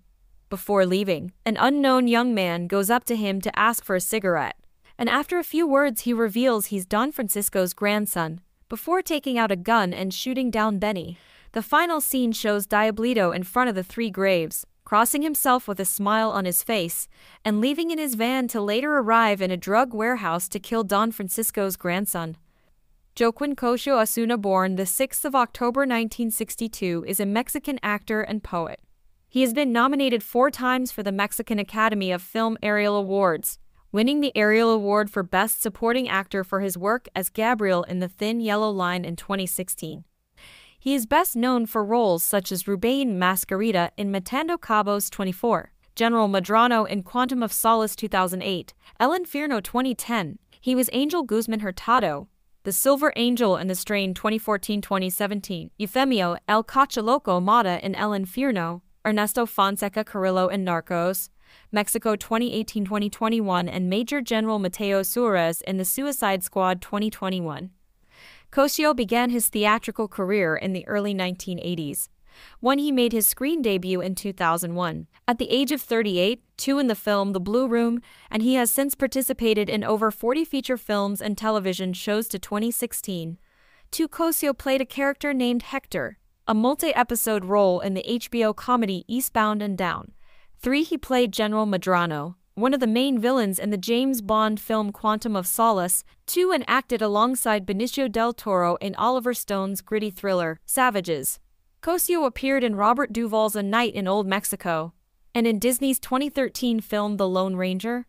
2. In 2015, he took on the role of Angel Guzman Hurtado, the Silver Angel, for 17 episodes of the Guillermo del Toro and Chuck Hogan created vampire horror FX television series The Strain 2014-2017. 2. He played Don Nito in Narcos, Mexico in 2018. He played Casimiro Pop Morales in Netflix's Genocide from 2020 to 2021.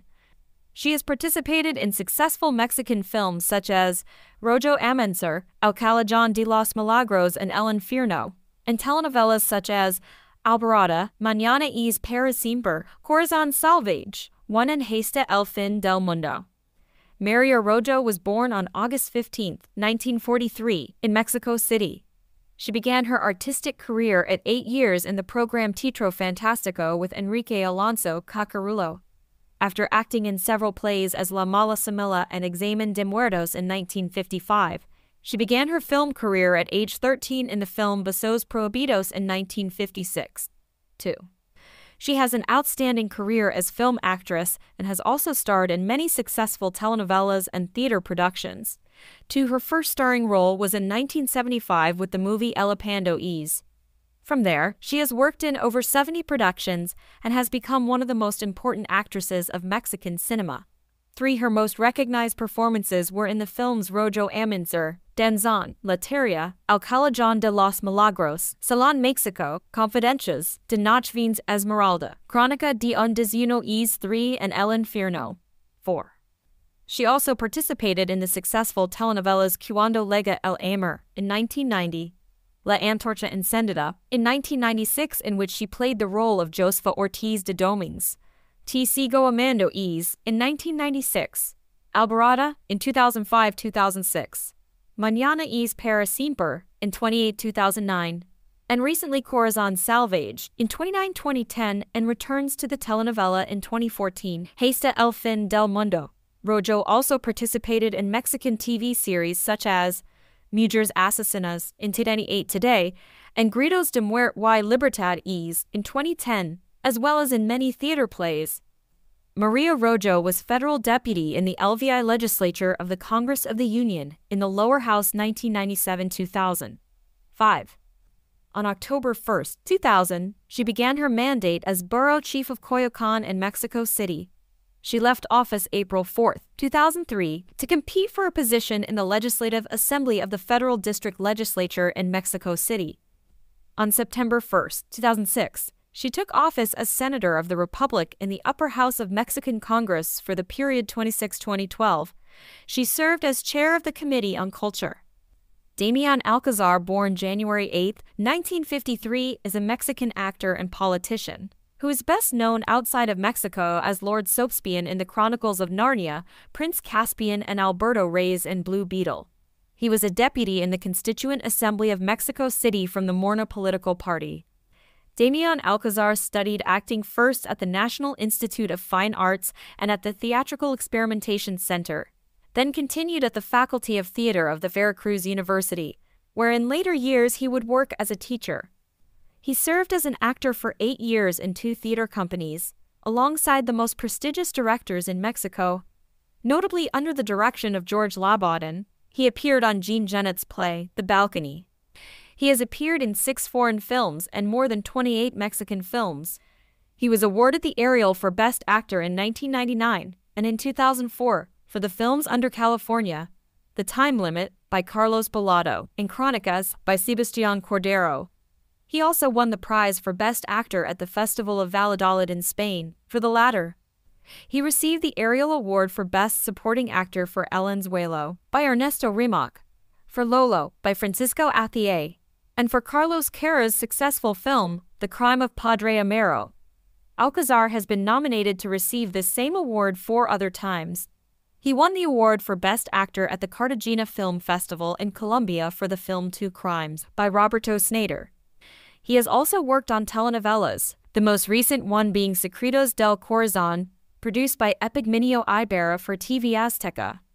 In April 2013, he was awarded the Honor Prize of the Latin American Film Show of Lleida with José Coronado. In June 2016, he was elected as deputy by the political party Morena in the Constituent Assembly of Mexico City, but left the position in January 2017 after being absent for 3 months. A black comedy taking Mexican cinema audiences on a roller coaster ride through the horrors of the country's drug wars is set to become one of the year's big box office hits, even in areas worst affected by the violence. El Infierno, or Hell, tells the story of a well-meaning middle-aged deported migrant called El Beni as he transforms into a drug cartel foot soldier capable of insane levels of brutality. The film has been doing well in cities across the country for a month now, and was released in Ciudad Juárez this weekend. So far this year, more than 2,400 people have been killed in drug war-linked violence in and around the border city. The cinema was unusually busy, and the audiences came out laughing and repeating scenes from the film, Juárez usher Armando Martinez said in a phone interview. His own opinion: "It's funny, but it's hard too." The film's director and co-writer, Luis Estrada, says his initial inspiration came from opening a newspaper one morning 4 years ago to read about a group of gunmen rolling 5 severed heads onto a nightclub dance floor along with a note about divine justice. It was something that screamed out that a line had been crossed, he says, stressing that things have got much worse since then. Dante Alighieri wrote about 9 circles of hell. The question we are all asking now is which circle we have reached, and how much further have we got to go? Estrada describes his film as less about drug traffickers than the corruption, impunity, inequality, lack of opportunity, and official hypocrisy he believes underlies the spiraling violence. It is deeply critical of the military offensive President Felipe Calderón launched against the cartels in December 2006. The important thing for me was to show some of the complexity of the phenomenon, he says, including humanizing the killers. This is not a problem about good guys versus bad guys like the government says. In a recent radio interview, Calderón insisted he had not seen the film, but made his displeasure at it obvious nonetheless. What I ask is that we take more care of Mexico and the country's name and image, he said, and that we avoid this kind of demolition of the national spirit. El Infierno's success, seen by more than 1.5 million people so far despite an adult-only certificate and its 145-minute running time, surprised distributors El Havel, along with the fact that it appears to hold as much appeal in the provinces as in the capital. That's something that normally only happens with blockbusters, said company spokesman Alfonso Lopez. Last week the film performed best of all in a cinema in Culiacán, capital of the Pacific Coast state of Sinaloa. The state is home to the country's most famous trafficker, Joaquín El Chapo Guzmán, and is another major front in the violence that has killed more than 28,000 people since the government offensive